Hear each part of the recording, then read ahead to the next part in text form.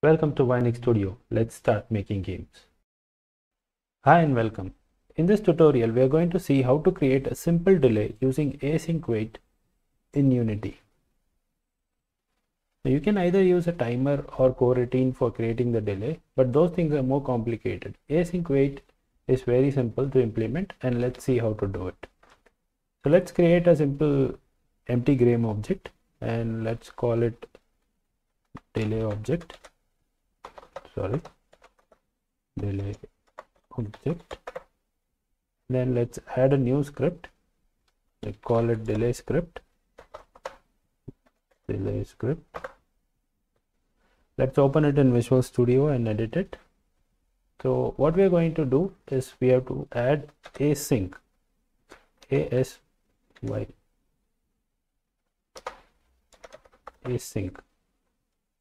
Now to add async, you must add using system dot threading dot tasks.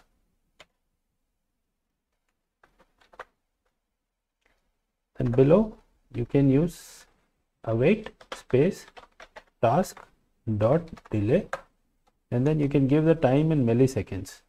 So let's give maybe 3 seconds. So after that, whatever your function that you want to execute, you can give it there. So let's just give a debug.log and we'll print printed after 3 seconds semicolon. We don't need the update function. We don't need these two using functions also. So now let's go back to Unity. Let's open the console window, play the game, and after 3 seconds this should print. The debug log should print. There you go.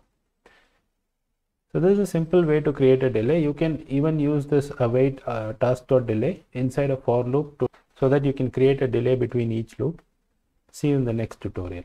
Thanks for watching. Don't forget to like, subscribe and share.